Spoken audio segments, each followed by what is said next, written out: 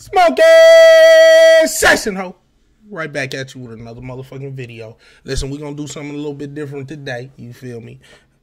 I got a long video called what pretending to be crazy looks like. Listen, I've been hearing a lot of shit about this. That's the only reason why we here today. You know, most of the time I do my own shit. I'm do what the fuck I want when I want, and can't nobody stop that. But I've been seeing a lot of buzz on this shit. A lot of people been talking about it, commenting on it, so I had to get in here and see what the fuck they talking about. What pretending to be crazy looks like. Let me know how y'all doing today in the motherfucking smoking section. And let me know what the fuck you smoking on while you down there as well. You feel me? Go tell a friend to tell a friend to tell a friend, bitch. Tell your motherfucking mom and them, show me love or don't show me shit. We gonna dive right into this motherfucking video. And while I'm in that motherfucking video, you gonna see me go ahead and light my blunt. I'm blowing on some motherfucking Do-Si-Do today. You know she go. Do-Si-Do, you know she go. Listen, I'm just bringing you the motherfucking news. If you don't like it, just stay the fuck off my tube. Game time.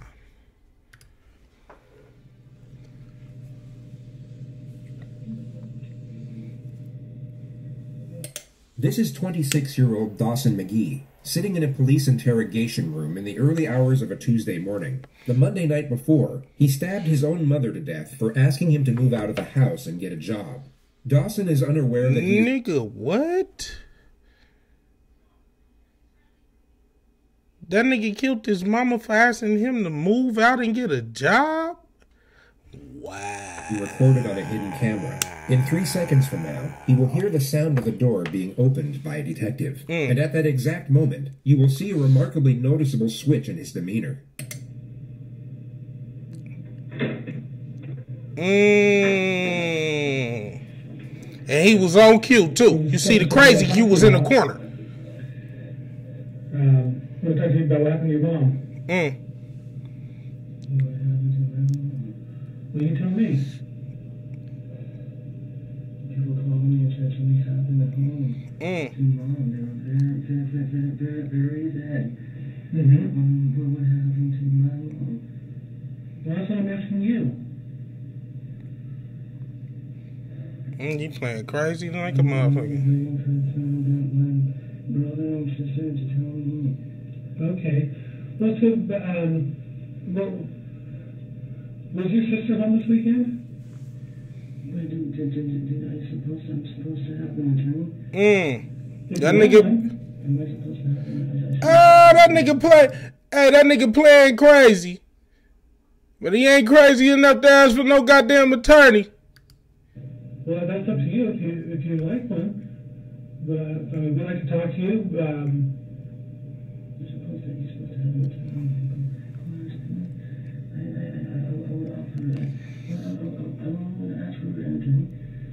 Hell no. Yeah. Okay. It would come as no surprise that a judge deemed him fit to stand trial. A jury then found him legally sane, and he was sentenced to life in prison for the murder of his mother. All of which was in spite of a continuous charade of mental illness similar to the one you see here. Dawson clearly believed that his passage through the legal system would somehow be easier if he were presumed insane. Which is a naive, yet somewhat common misconception that many suspects make when facing serious charges. They have this notion that a plea of insanity would either lower the severity of their punishment or liberate them from it altogether. That instead of being sent to prison, they would simply be released back into society, perhaps with a free psychotherapeutic program to attend on the weekends. This is, of course, a far cry from reality. In the United States, if you're found responsible for a serious offense, but also found not guilty of the crime by reason of insanity, you will be institutionalized at a high-security psychiatric facility. These institutions are without question some of the darkest and most disturbing places in the system. And if you're not actually suffering from the crippling effects of mental illness, living in this type of environment will be a mentally agonizing experience. You'll be crazy for sure after living in there. Like the majority wish to avoid them. But once you are in, it is very hard to get out, and you will have to serve the same, if not a greater amount of time than you would have had to serve at a regular prison. So to put it briefly, if you commit a serious offense and then pretend to be crazy in order to get away with it, your life from that point forward will be an extremely dark and uncomfortable existence, whether you manage to fool the system or not. But there is one benefit, which is the elimination of capital punishment. The United States cannot execute someone deemed insane during the time of their offense, which is the only conceivable reason a defendant would cling to this narrative even after knowing what lies ahead should it succeed. And this happens to be a notion that ties in closely to the primary subject of this video. It will focus on one particular individual whose interrogation footage is so fraught with blatant trickery that most of the segments presented to you won't even need suggestive commentary. You can simply observe and judge for yourself whether you see authentic behavior or not. But before showing you what pretending to be crazy looks like, we'll briefly show you a genuine case of the criminally insane, or at least a far more convincing one. This is 18-year-old Jared Murray, a freshman at East Central University in Oklahoma. On a Wednesday evening in December, he asked fellow student Gennaro Sanchez for a ride to Walmart. Once they got there, Murray pulled out a handgun and made Gennaro drive to an isolated country road where he shot him twice in the head. He then attempted to hitchhike to Canada, but was soon apprehended by police on the side of the road. He immediately confessed to the crime once apprehended, and was then interrogated by the arresting officer. I went down to his apartment and asked if I could be given a ride to Walmart in exchange for $20 gas money. So he took you to Walmart? Yes, sir. And did you both go in? No, we did not go in, sir. And why not? We pulled into the parking lot, then I pulled the weapon on him and demanded that he take me to Asher, Oklahoma, sir. And why did all of a sudden did you decide that you need to go to Asher?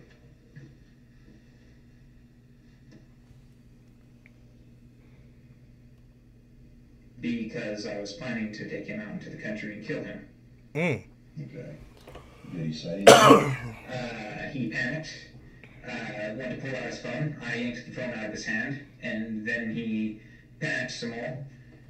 Kept telling me not to kill him. To make him feel more comfortable, I unloaded the clip, unloaded the bullet from the chamber, handed them over to him, and that eased his nerves a little. Then I pulled a second clip out of my pocket and set it on my lap. And so you're driving east, and so I guess at some point, did you decide now was the time? Yes, sir. Okay, and what happened? I loaded the gun quickly, chambered the round quickly, shot once, missed, shot a second time, hit, jumped out of the car, went around. He was driving 10-15 miles an hour, so it was rather slow. Ran around the hood of the car, and of course it was slow when he wasn't purposefully driving. Tried to pull him out, couldn't get him out until he already had hit the tree. Pulled him out there, dumped him into the, before I dumped him into the ditch, I heard him gurgling. I'm not sure if that was a physiological or physical process after death, but I thought that he might have still lived through that somehow, because he was gurgling, so I shot him again and then shoved him down in the ditch. He makes a half-hearted attempt to crazy as conceal hell, the bro. body with a handful of leaves and a stick. He then walks in the direction of the highway. Did you get back on the highway? Yes, sir. And which way did you go? No, sir. And what were your intentions? You were walking north. Canada, sir. You guys going to Canada? Yes, sir. Okay. He states that his plan was to escape into Canada, but he had nothing to escape with, not even a passport. I had tried hitchhiking most of the way because the only way this was going to work, factoring in my belief that y'all found the crime scene, is if someone were to give me a ride there and then. And then whenever your patrol car was pulling up behind me, I didn't know it was a patrol car. I started my phone out and you was there for the rest. Jared, I want to ask you just point blank, because, I mean, you sat here and confessed to Pretty much everything. in my mind, and I think you might agree with me, just cold-bloodedly killed a young man tonight. Yes, sir. That's not. Have you ever killed anybody else? No, sir. You will now see the detective attempt me- to establish a motive for the crime. I guess I'm having a hard time understanding. He was straightforward with the shit. Yeah, I killed him. Can you help me? I don't really get anything out of it. Do you feel any remorse? I'm sad that I got caught so quickly. Tell me why I should believe you that there just was going to be one person that was going to suffer from your consequences of killing. You have no reason to believe me, sir. I guess I'm just still having a real hard time understanding why. The detective fails to establish a solid motive for a further 2 minutes. The discussion eventually lands on the victim's long-term girlfriend. You don't think she's going to be upset, heartbroken? I think she will be, sir. How does that make you feel? No different, sir. Okay. I think you've been honest with me. I think you've told me just straight up, right out of the book, what happened. Yes, sir. But, you know, you've done a terrible thing tonight. Yes, sir. You killed a young man. Yes, sir. Just for the simple fact of... And he seemed kind of disciplined and shit. That's what. Pretty much this is safe for you. Yes, sir. And what do you think should happen to you? Death sentence, sir. Damn. And why do you think you deserve death sentence? Yeah, I wasn't even expecting that nigga to be that goddamn honest. An eye for an eye, sir. Did you break an eye for an eye? Yes, sir. Jared Murray was found not guilty by reason of insanity. He was committed to a high-security mental facility where he is to remain indefinitely. Anything to say for yourself today? No, ma'am. Any reason why you have done this young man? No, ma'am. No reason. No, ma'am. You have nothing to say for yourself. No, ma'am. You want to tell the I community? know a anything? cat. I went to school who looked just like that. Did you confess Motherfucking to name was police? L. Yes, ma'am. Are you proud of what you've done? No, ma'am. Do you have remorse for what you've done? No, ma'am. He appears completely void of human emotion. No regret, remorse, shame, nor fear. He had both taken a life and destroyed his own, yet seems indifferent to the circumstances. With respect to his interrogation footage, the most conspicuous element was the complete lack of self-preservation. He didn't once attempt they to got the deflect blame, WD-40 nor in afford there himself for? any type of justification for his actions. He simply spoke in a factual, non-biased manner, impartial to how his words may have been taken or even twisted to be used against him. There was no calculated structure to his behavior whatsoever. So with this notion in mind, let's move on to the primary subject of this video. Now we got the motherfuckers getting ready to act crazy. I know some niggas didn't act crazy before. Shit don't work though. Alright. Put your hands up a little bit. Have a seat. Did you pee up? No, do not think about getting up, right, buddy? This is 19-year-old Nicholas Cruz, who 3 hours and 55 minutes prior to this moment murdered 17 people at his former high school in Parkland, Florida. I remember Among that the dead shit. were 3 teachers and 14 students, the majority of whom were 14 years old. A further 17 students were seriously wounded during the massacre. The gunman dropped his rifle 7 minutes into the rampage and then blended in with the crowd as he ran out of the building. He was at large for 1 hour and 20 minutes, during which time he stopped off at a Subway and then a McDonald's, where he sat down and casually spoke to one of the victim's brothers. The student was unaware that his older sister had just been shot through the chest by the man sitting across the table. The description of the shooter was transmitted by police over the... We all done heard the story, but I didn't know them details. That nigga sat down and talked to one of the victim's brothers. That's fucking wild. which led to an officer identifying and arresting him on a street just 2 miles away from the school. He was taken to the nearest hospital and examined by a doctor for roughly 1 hour and 45 minutes. He was medically cleared and then transferred to the local sheriff's office where he was subjected to interrogation. Do not think about getting up, right, buddy?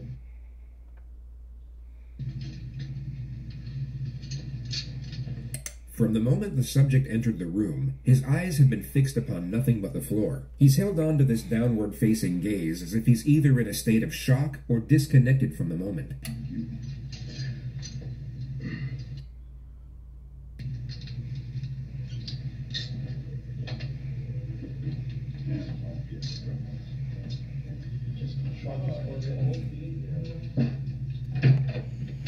At the exact moment the door shuts, he lifts up his head to observe his surroundings. His behavior completely shifts once he believes no one is watching. If we look at his demeanor a moment earlier, we can see the contrast. He went from being detached to alert. His behavior changed as the environment changed, which is a recurring theme throughout this interrogation. It shows us that his mind isn't wandering off during these moments of apparent disconnection. He is in fact fully present and very aware of what's going on around him. As he looks up, his eyes immediately lock onto the camera. He now knows he is still being watched, and his following gestures will resemble that of someone with suicidal tendencies.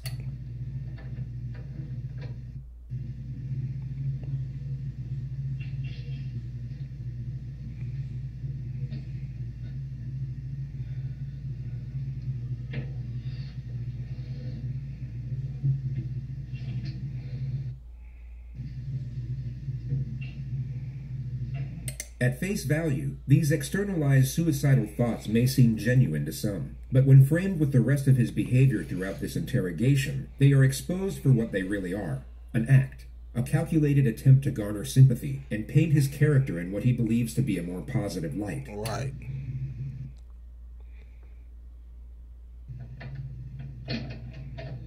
All right. How you doing, Dick? You all right? Gotta be able to speak so I can hear you. All right. I just need to ask you really your name and date of birth just to confirm I got it right, and then I'm gonna see if you want a glass of water or something. What's your first name?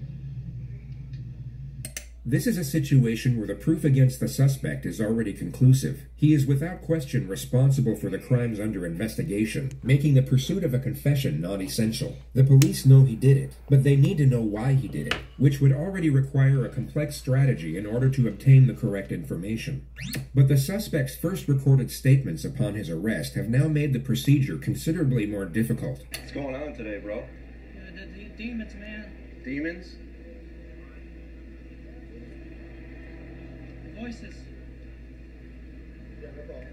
Voices. Voices and demons? Where's the voices?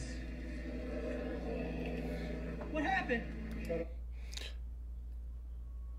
You killed a bunch of children, and he was able to be arrested with not a bruise on him. Just be quiet, man. Demons, man. Voices. These two words have now forged the primary stratagem of his own interrogation, which is to cut through deception under the guise of supportive examination. The questions will be designed to lock him into a specific narrative about his alleged psychosis, while simultaneously giving him the impression that his responses are for his own benefit. Anything he says now can be used to refute any amendments he might come up with at a later stage. We all know that after this interrogation, he will have significantly more time to think, study, and even seek guidance from professionals about how the legal system interconnects with mental illness. Yet the majority of this forthcoming knowledge could be useless to him depending on what he says during these moments. The more details he gives away, the less options he will have for his defense later on.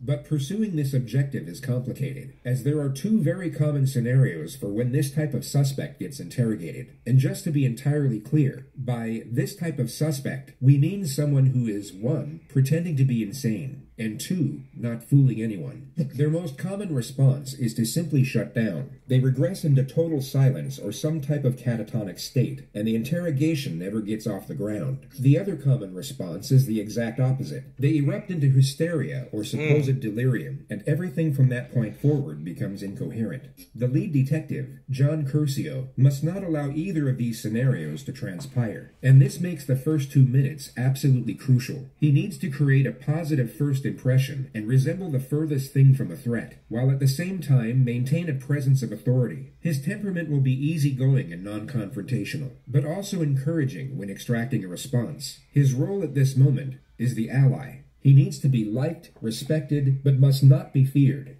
Not yet anyway. Going off the suspect's initial demeanor, the detective will know that he is far more likely to regress into a state of silence at this opening stage, and if he can prevent that from happening within the first 2 minutes, he is over the first obstacle. All right. How you doing, Dick? I just need to ask you really your name and date of birth just to confirm I got it right, and then I'm going to see if you want a glass of water or something. What's your first name? But if you the good cop, who the bad cop? Huh? Spell it for me. Okay. Come on, I'm old. You got to talk so I can hear you. N-I-K. O. Okay. A-S. And what's your middle name? Come on, man. Speak so I can hear you. Jacob. Jacob. J-A-C. What's your date of birth? Okay, you need to relax, because I'm the last detective or policeman you're going to have to talk to. So right off the bat, that should be somewhat comforting to you to know that I'm the last guy you got to talk to. But the thing about it is, look at me. I got to be able to hear you. Okay? So all I want to do is get basic information from you, and then we'll get into the, you know, whether you want a glass of water, all that stuff. What's your date of birth? 09. January? 09. 09 September. The investigation team already know the answers to these basic questions. Their only purpose are to initiate a response, and their non-threatening nature make it more likely for the suspect to engage. They are essentially the opening wedge to get the two-way dialogue flowing. And although the suspect is still partially committed to his catatonic state, as we can clearly see, he is still responsive, making it unlikely for him to regress into complete silence from this point forward. Everything up to this moment has gone to plan. The detective has one foot in the door, and he can now develop the relationship from a more secure position. He goes about this with a standard method of rapport development, the offer of food and water. All right, let me do this. You want cold water? You don't know if you want cold water? Well, I'm gonna bring You better get that cold water. because I want one. It was hot, and then if you decide you want to have it, that's fine. You sure you don't want something to eat? Okay. The refusal to accept food and water is a familiar response which you may have already seen on this channel. It's a glaring manifestation of shame. This is not to be confused with guilt nor remorse, both of which require the acceptance of responsibility, which in turn directs our focus outwards on the feelings of others. Shame, on the other hand, shifts our focus on the perceptions of others towards ourselves. The subject is afraid of how it will look if he accepts the offer. Fuck y'all being considering so the nice to circumstances. this man. He instead wants to appear as if he's so negatively affected by the events that he's unconcerned with meeting his basic needs. Of course, I have so many different keys. All right, I'll be right back.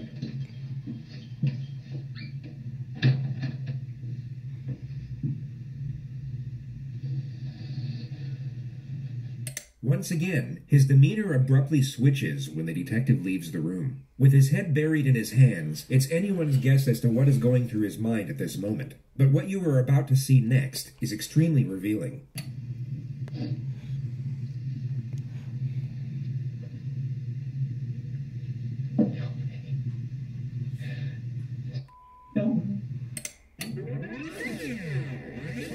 Cruz was a left-handed shooter. The surveillance at the school would confirm this, and if you pay close attention to the movements of his hands in the next moments, although very subtle, you can see that he's reimagining holding his weapon.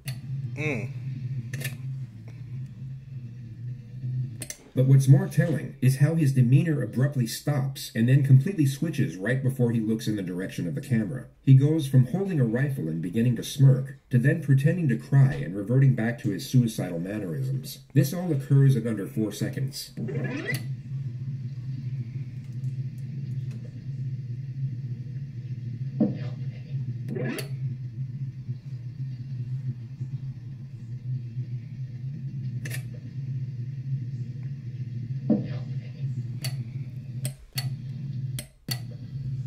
It could be assumed that for a brief moment, he was not only recollecting the attack, but gaining gratification from doing so. He then remembered he was on film, giving reason for the sharp adjustment. His true self was reliving the attack and enjoying his work, while his false self was so dejected to the point he was externalizing suicidal thoughts. Complete opposites.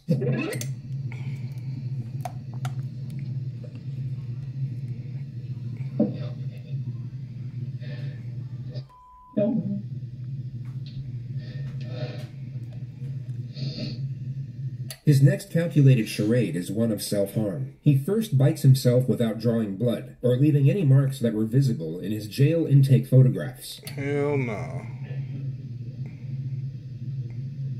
Niggas shaking like a pit bull.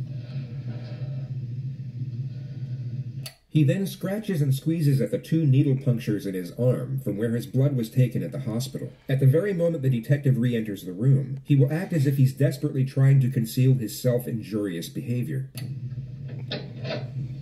All right. Setting aside the glaring contradiction that he just murdered and maimed dozens of people while leaving himself without so much as a scratch, it's the frequency of these little charades that makes their deception so transparent. This is a person who is not self-injurious, pretending to be someone that is, but it's such a feeble attempt at feigned self-harm, it would almost be a comical moment if the circumstances weren't as horrific. Well, if they believe anyone, Right. pull them off. We can pull them off. I'll get you a garbage can. You want them off? Just put them on the room for me. All right, this one is mine.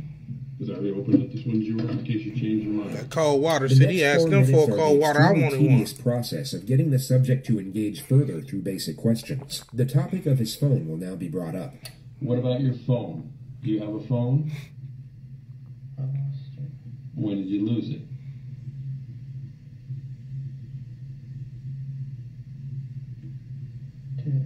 Today? Okay. And what kind of phone is it? I don't know. Okay, is it a flip top, an iPhone, a Samsung? It's a phone. What's It's the a number? phone. I can't remember. Okay. He will now begin to feign a state of hysteria, which then morphs into a simulated panic attack and fake hyperventilation. The detective will need to refute the act immediately as to not let the subject gain confidence with it, but he also has to maintain rapport and avoid confrontation. He essentially has to tell the subject to knock it off, but in the most passive manner possible. I can't really do it. I can't. Okay, Nick, calm down. You've already been medically cleared. I know what's going to be talked about is difficult, but again, you don't remember your phone number. How long you had the phone? That's when you need the bad cop to come in and rough him up a little bit. Snatch him. Well, where the fuck is the How long phone? you had the phone? Knock some of that, knock some of the games out of his Yeah, the motherfucking out. doctor's already looked at you. Okay. Okay, you're fine. You're not having any problems at the moment, and you're perfectly fine. So calm your breathing down, all right? And I want to believe certain things that you're going to tell me, but, you know, if we're getting to where you're going to hyperventilate over a phone number, okay? All right? All right. So what's your phone number? Huh? 954. Okay, 954. The manic episode is somewhat curbed, but the subject is still clearly committed to it. 954-821. 2007. 2007. 1007. 1007. Again, going back to what kind it is. Do you know if it's an iPhone, a Samsung? How long have you had it? Every kid knows what the phone is. Right, you know what phone you got. I know about that. That's what I was going to talk about next. This is a turning point. Cruz's adoptive mother had indeed passed away the year prior from pneumonia. The topic is sympathetic towards himself, and it seems to have stopped the feigned hysteria in its tracks. Compared to his neurotic behavior in the minutes leading up to this moment, he all of a sudden appears calm. He is clearly receptive, and thus responsive, to the cue of compassion when it's directed at himself. The detective recognizes this, and although he said he would talk about the subject's mother next, he instead focuses on it immediately to keep him engaged. All right. So, you had it since your mom died. How long has your mom passed? I can't remember, I think. Okay. This year or last year? No. November? Okay. Okay, when your mom passed, were you living with her? Yes. What city was that? Parkland? The subject drops the act and becomes more engaged in the conversation. The detective inquires further about his mother for roughly 3 minutes before shifting the discussion. It focuses mainly on the subject's background, and he first declares that he was depressed for the majority of his childhood. He then reveals his history of drug use, which consists of marijuana and Xanax. After that, he claims to have attempted suicide by alcohol poisoning 2 years And they ago, on but them in his own Xannies. words, was able to sleep it off. He then states that he was employed at the Dollar Tree for the last 2 years working as a cashier. So you've been able to hold down a job for 2 years. That's pretty good, right? Yes. Other than Dollar Tree, where else did you ever work? Lawnmower. What? Lawnmower. Lawnmower? Oh, okay. All right. When you tried to kill yourself with alcohol, your mom was still alive. What were you depressed about back then? Loneliness. Loneliness? Loneliness. Friends? No friends? Or What kind of lonely? I mean, everybody gets lonely. Solitude. Solitude? You don't have a lot of friends? Yeah. Okay. Today, when I say today, starting from last night when you went to bed to this morning, did you do any kind of drugs at all? Any Xanax, any marijuana, anything like that? No? Okay. The subject reveals that he has a biological brother whom he was adopted with. He then claims to have been making $1,200 a month at the Dollar Tree. The discussion now lands on what his aspirations were. When you weren't depressed, what did you want to be? When you got a ranger, an Army Ranger? Did you ever apply, fill out any paperwork to try to go to the Army? I took the ASVAB, failed. Okay, why'd you fail? Because I was stupid. You what? I'm stupid. You're stupid? Okay, were you going to take it again? I was afraid to take it. Okay, but you had aspirations to do something with your life. You want to be that's a hell of a thing to want to be an Army Ranger. The discussion moves on to the subject's gun collection, which continues for roughly 4.5 minutes. The attack on the school is yet to be mentioned, but the last gun to now be discussed was his choice of weapon to commit the massacre. What made you choose out of all the guns to want to buy an AR-15?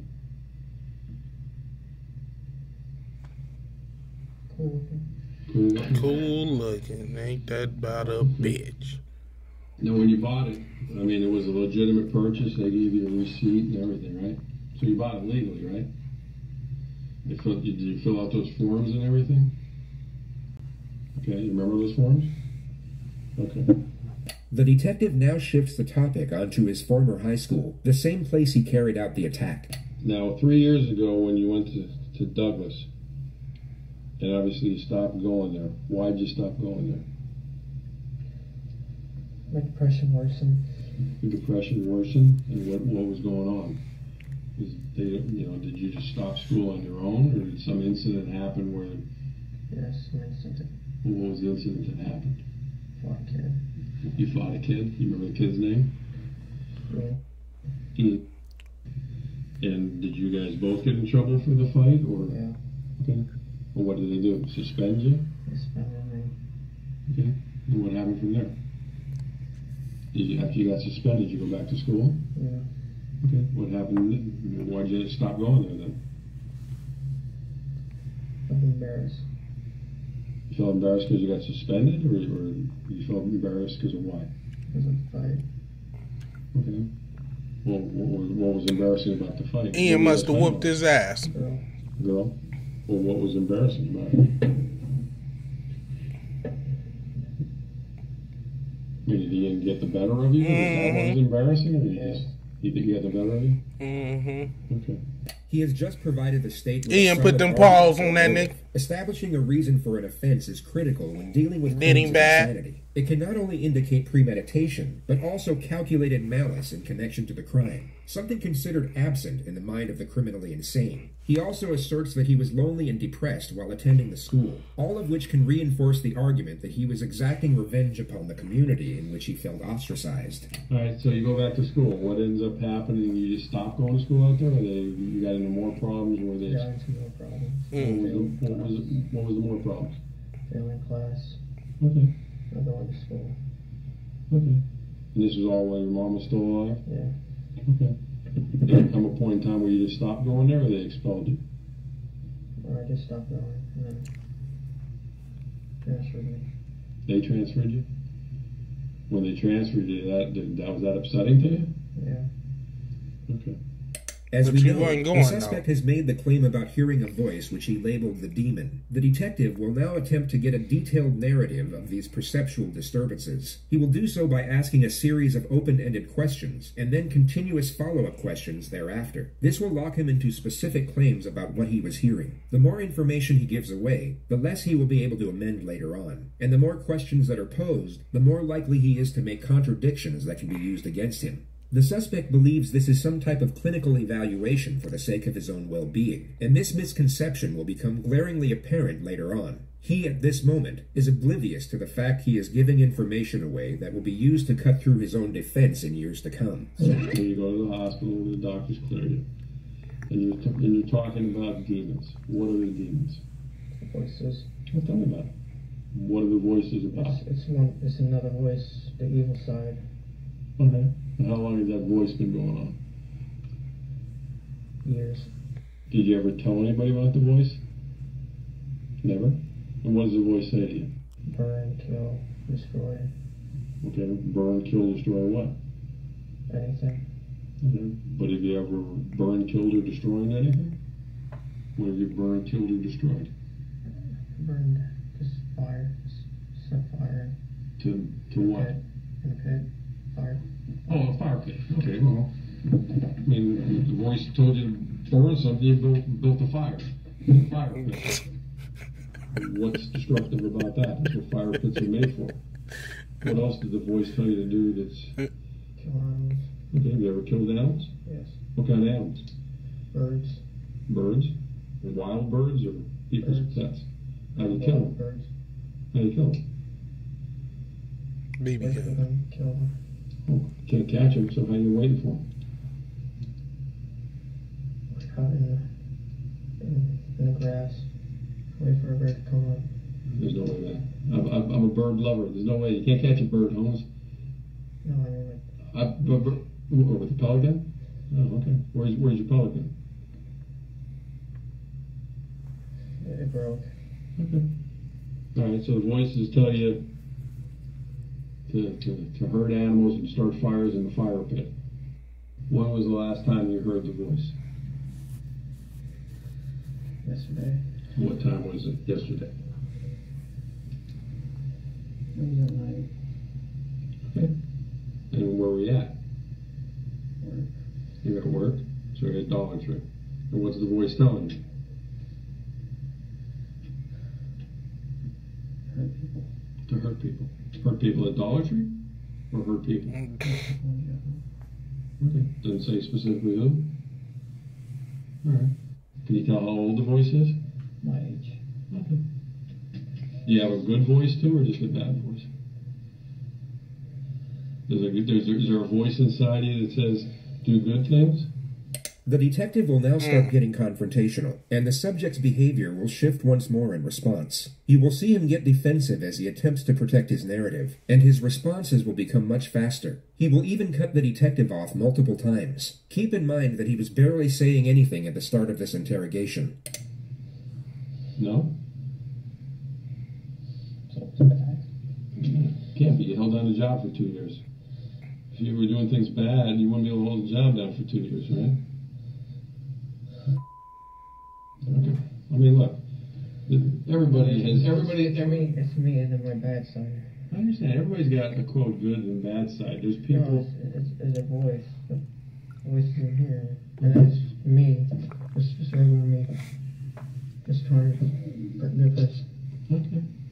Set aside his contradicting behavior for a moment and focus solely on his storyline. In his ideal scenario, we are to believe that he was battling these supposed voices and, in his own words, trying to be a good person. Yet he was unable to reveal or seek help for this internal struggle until the very moment of his arrest. It was quite literally the second he was confronted with his comeuppance that his supposed demons came to light. Now that he is in custody... It's because he's full of shit. With the atrocities already committed, That's why. he is somehow able to maintain control over the force that was previously keeping him silent. But a deleted video that would later be extracted from his phone would tell a very different story. Hello. My name is Nick, and I'm going to be the next school shooter of 2018. My goal is at least 20 people with an AR-15 and a couple tracer rounds. I think I could get done. Location is Stone Douglas in Parkland, Florida. It's going to be a big event. And when you see me on the news, you'll all know who I am. There are no signs of perceptual disturbances. There is no anguish, doubt, hesitation, or uncertainty when announcing his intentions. By his own narrative, he claims to have continuously fought against the evil intentions of the voice. Yet, from a visual standpoint, there is no conflict in this video whatsoever. It's me and then my bad side. I understand. Everybody's got a quote good and bad side. There's people. No, it's a voice. The voice is in here. And it's me. Just trying to get this. Okay. But obviously, again, When you say it's a voice, it's you. It's all you. The voice is you as well. Yeah. The voice didn't force you to do anything, right? No, the voice it's two voices. If there's one half, that's the good and then the bad. Yeah. But you just said His it don't have a interchanging good. behavior has now gone from catatonic to manic to hallucinatory to now highly attentive and cautious. Okay, well, the voice tells me to go to lunch and not pay for my meal, but I pay for my meal because I know that's the right thing to do, right? Okay, let's talk about it. Because the voice didn't tell you to take Uber, right? Yes, it did. It did? Yes. The voice said take Uber. Yes. Did the voice? The voice is in me. You're the voice. There's In here. okay, it's in your head. Yes. What, is it a male voice or a female voice? Male. Male? The subject was beginning to panic, but Yeah, the was detective it a dials it female in for voice? the time being and switches the discussion back to more trivial matters. It seems that he wants to consult with the investigators outside before maximizing the pressure, and he reestablishes a certain level of trust before leaving the room. I'm gonna go back and see what everybody's doing as far as what they need me to do. You're not a psychologist or anything? No, I'm not. I'm a 59-year-old man who's raised 3 children, so I guess that makes me somewhat of a psychologist. Can you give me a psychologist? Yeah. I can certainly ask. Okay. He want to see a Have you ever psychologist. seen a psychologist before? But you need one now?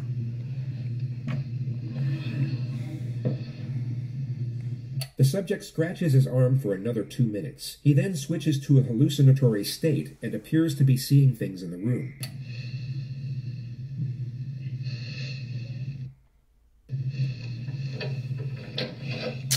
All right. Yeah, you seeing shit. Got some stuff here.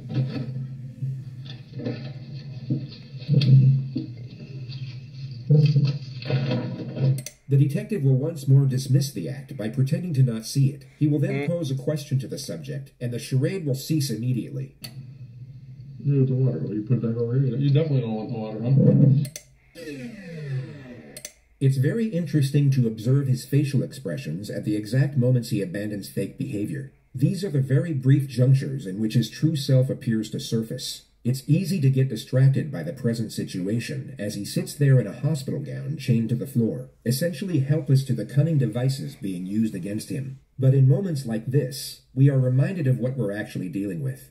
A very short time ago, he was not helpless at all. He was the one preying on the helpless, offering them none of the sympathy nor mercy of which he is now trying to garner for himself. Alright, the schools or the psychologists you want to talk to.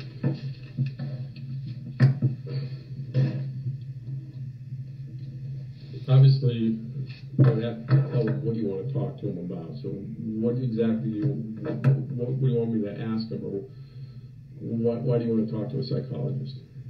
Find out what's wrong with me. Well, what do you think's wrong with you? I don't know. The detective in this next segment will attain further information about the supposed voices, only he will no longer have to tread carefully in order to maintain a friendly connection. He will still secure useful information, but also get confrontational as and when he pleases. The risk of frightening the suspect to the point where it stops the interrogation is no longer a concern. When you hear the voices, are the voices like outside your head or inside your head when you hear them? Inside. Okay, so it's not like you don't hear a voice from that corner talking to you. It's inside your head. And is it always the same voice, or is it only one voice? One voice, same. And you said it's a man's voice? Yeah. Yes. Does it sound like anybody you've ever met? Anybody you ever seen on TV? Can you tell, like, by an accent? Is it what kind of? Is it an old man, young man, white man, black? Young man? About the same age as you think? But it's only one voice you ever hear, right? Yes. Right. Do you hear the voice when you're in bed at night sleeping? Yes. Do you ever see anything with the voice? Like some people say, oh, I see a person sitting in the corner. You don't see anybody sitting over there, do you? It's just me and you, right? All right. Do you always obey what the voice tells you to do? I try not to. Okay. Well, how many On any given week, how many times do you think you hear the voice? All the time? Once every day. Once every day? Morning, afternoon, night? Always the same time? Usually in the afternoon. About what time? About lunch. 11 to 12. Why do you think it's those hours? I don't know. It's always around lunchtime? Now, you talked about demons, and then you talk about the Yeah, that's voice. the demon. The voice is the demon. The voice is the demon. So there's not The two. person, whoever it is. Does it have a name? No name. Does it ever say, hey, my name's Nick?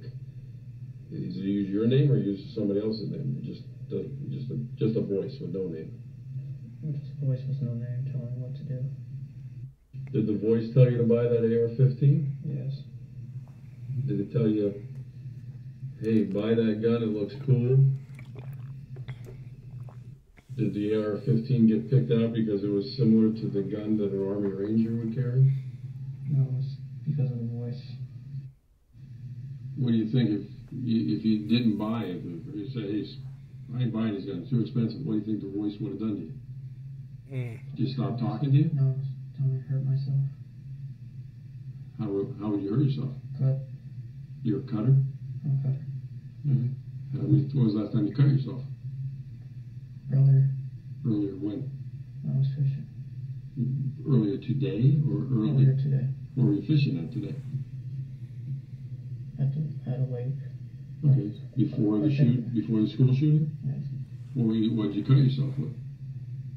Knife. Those little scratches on your arms? Let me look it up. Come on, man. I get worse scratches weeding my flower bed than that. You weren't trying to hurt yourself. Was it sharp enough? How many knives do you have? 4, 5. How long have you been cutting yourself? Years. Years? You ever cut yourself where you had to go to the hospital and get stitches? When you cut yourself, it's because the voice just told you to cut yourself. And if you didn't talk or you didn't listen to the voice, then you were going to be alone because your voice was your only friend. That's kind of what you're saying. You know you have a biological brother. Since me and you have been talking, have you heard the voices? What's it said? Saying cut yourself. For you to cut yourself. Does the voice like me? Huh? Does the voice like me? Doesn't trust you. Why doesn't he trust me? I'm pretty relaxed, ain't I? I'm trying to figure that out too. Well, what doesn't he like about me? I mean, I'm kind of grinning because I want to know what the voice's problem is with me. What doesn't he like about me? I treated you fairly. You should have said, fuck the voice. Don't come out here and fight me there. You know? You're too nice. I'm too nice. Yeah. How many times has the voice talked to you while we've been in the room together? A lot. Has the voice said jump out of the chair and do anything bad to that policeman? He said it's talking to him. It must be lunchtime. I don't really believe there is a voice, to be honest with you. No, I don't think there is. I'm telling you the truth. No. I mean, I feel like you probably want to kill yourself because of what happened, but... No, the voice is telling me to kill myself. Okay, but the voice is telling you that the AR-15s is... You like guns, man. You want to be a ranger. You like guns. It's all right. There's cops like that. There's cops who got 50 million guns. You didn't buy guns because the voice said, hey, today I like Mossbergs, tomorrow I like AR-15s. You like guns. Can you call a psychologist? You punk bitch. Psychologist. Some of the questions I asked you were fun. Can't believe they arrested him when not a motherfucking scratch on him. You ready? The questions were obviously from the investigation team and not a psychologist, but the suspect doesn't know this, and it's fascinating to observe his reaction when he sees the questions are not sympathetic in nature. He perhaps thought a psychotherapist would be asking him about his feelings and affording him some type of reassurance after he committed mass murder, and he becomes very unsettled once he realizes the procedure won't be quite as sympathetic. Voices. Are the inside or outside of your head? What do the voices say? These are all questions I asked you. How many voices? You said one. Whose voice do you think it was? You didn't know. Wrong to me. I don't know. I don't understand why you can't admit you like guns.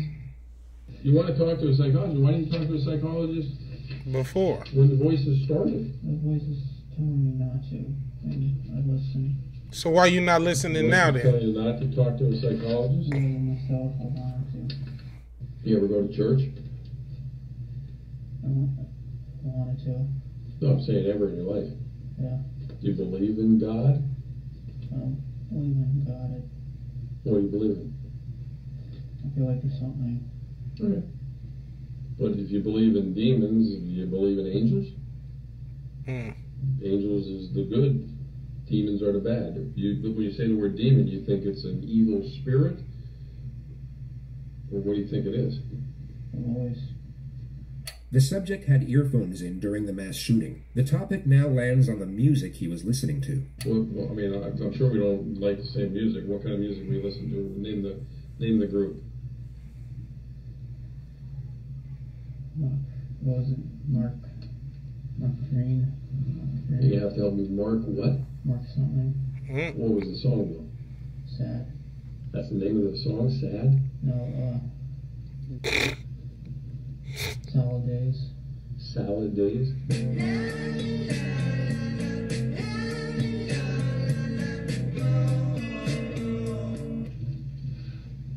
Hold on 1 second. What else?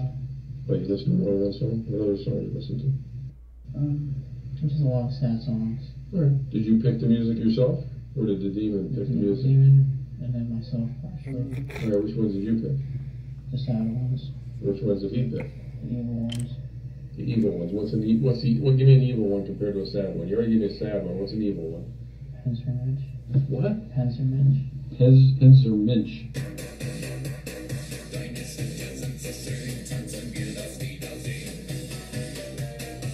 And what is that? That nigga said his voice in his head got a playlist. No. Well, there is lyrics, but I don't know what it means. But is it in English? No. What language is it in? German. German? Do you speak German? No. Then how do you know what the lyrics mean? I don't. So they could be happy, right? I don't know if they're happy or not. Well, again, you don't because you can't speak it. The demon chose that I didn't choose. But you have one. How many do you have them on your playlist? So you listen to them a lot of times? So you had a playlist of music that the demon helped you pick out, but you picked out some of them.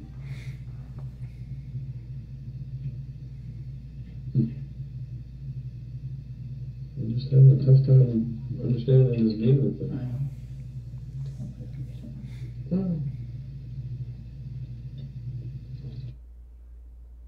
The Xanax you were talking to me about earlier. Them Xannies. On the street? So you used to buy that? Other than Xanax and marijuana, what other drugs you never tried? Vodka? PCP? Cocaine? Heroin? No. Okay, Xanax, how many of those did you take when you used to take them? 5. Okay, 5. What size bar? How big? What color was it? Half sometimes full. Okay, what color? They all White. White. All right, but that was You on them bars? Did they help you sleep? Made me drowsy. Okay. Did it make the demon go away? Yeah. When was the last time you think you did Xanax? A long time. So if the Xanax helps you get the demons away, Marijuana does it better. marijuana does better. When was the last time you smoked marijuana? I smoked right before the video. You're making $1,200 a week. Why didn't you smoke marijuana every day to get rid of the demon? Illegal. It's illegal? It's illegal. It's illegal. It was illegal whether you do it once a week or once every 5 minutes. Motherfucker wouldn't smoke weed because it was illegal, but he mowed down a bunch of fucking children. Anytime you heard the Bitch. demon, just light up a blunt. I mean, you had the money, man. Because I knew it was illegal and I didn't want to do wrong. But you know, it's wrong. Okay. So the demon wanted you to do wrong, but then your good side didn't want to do wrong by smoking marijuana? Even though I made it go away. Even though it made him go away.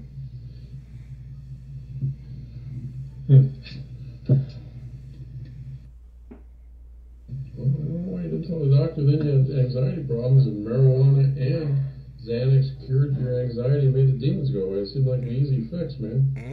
If that's true.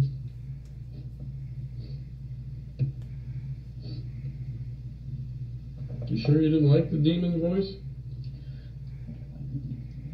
You sure? I'm sure. Then why didn't you go to a doctor and get rid of it?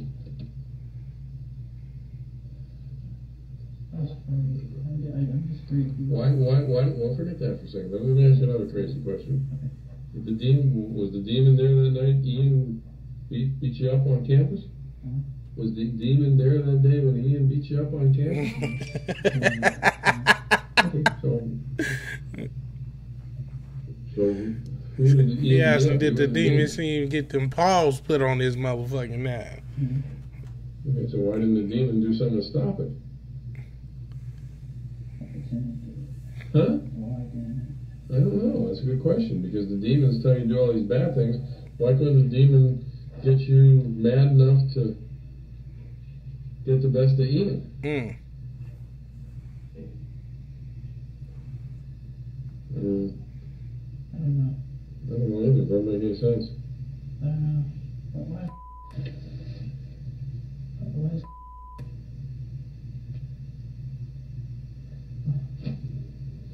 The demon's this I don't know why. all-powerful thing that tells you to do bad things and you're afraid of it. Or why didn't the demon just take over right then when Ian was getting the best of you and get the best of Ian? Why did the demon let you get your ass beat? What do you think? Trying to figure it out. I don't know. I can't figure it out either because I don't think the demon exists. Can I sing? I don't think it exists. No, like. I think that them. Go ahead, bud. Am I able to like think to myself about it? Yeah, sure. That's all I'm asking. Hey, you can think all you want. No, I'm just thinking about the demon. Alright. Well, you want me to leave you to think for a while and I'll come back and talk to you. I personally, I think you're using the demon as an excuse. I'm not. I promise. You could stop the demon by getting a prescription for marijuana. You could stop the demon by getting a prescription for Xanax. You could have stopped the demon by illegally doing marijuana, which you were doing anyway. You could have stopped the demon by doing Xanax illegally, which you were doing anyway.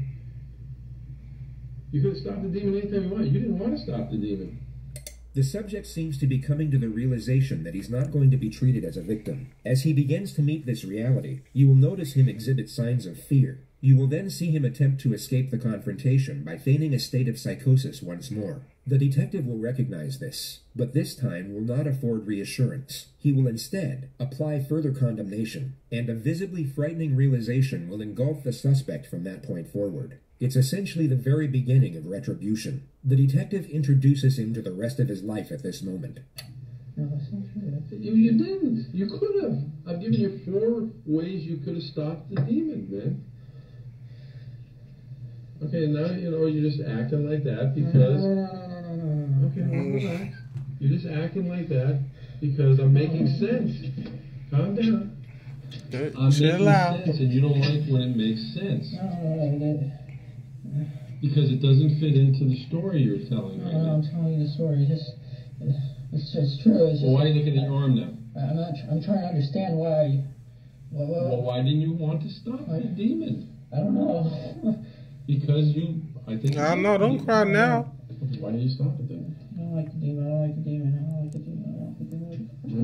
That's if the demon even exists. He picked his keys up. He like, I'm up out of here, bro. Can I get an attorney or something? You want what? An attorney? Yeah. Did the demon, the voice just tell you to get an attorney? Okay. Will you tell the voice that don't hit yourself in the head because the attorney, the demon just requested, I will stop talking to you. I'm scared. You're scared of what? Scared of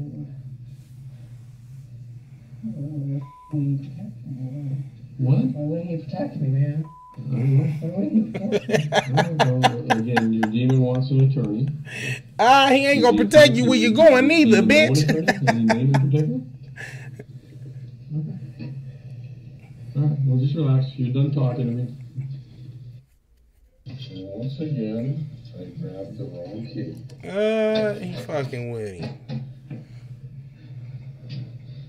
What you gonna do? Alright, do me a favor. Stay seated. Put your hands, kind of sit forward in the chair. I'm going to put handcuffs behind you. Since you keep talking about hurting yourself. Mm-hmm. Put your hand behind your back. No, not behind the chair. Behind your back. I don't want to make it that uncomfortable. Why don't you want me to hurt myself? Because what did the demon say about me? I'm a nice guy.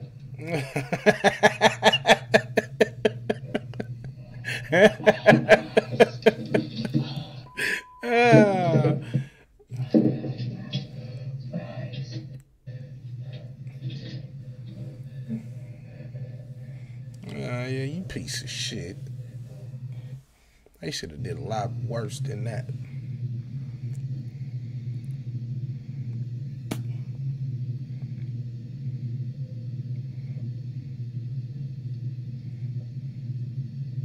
Nicholas Cruz was taken to the Broward County Jail, where he remains in isolation to this day. His trial date is yet to be scheduled. The 20-year-old has been held without bond since last year's mass shooting that left 17 people dead. His attorney said he would plead guilty in exchange for a life sentence, but prosecutors rejected that offer and are seeking the death penalty. Goddamn right. I agree with that. Y'all already know what the fate is. Let me know in the comments if this type of shit y'all fucking with. We probably gonna see they got a lot of videos on their channel, so we gonna get into some of that shit. That's just what we do. Listen, my name is Hero. I'm from the South Side. If you ain't from my side, throw up your side, like, and subscribe, my nigga. Until the next video. It's game time, yes.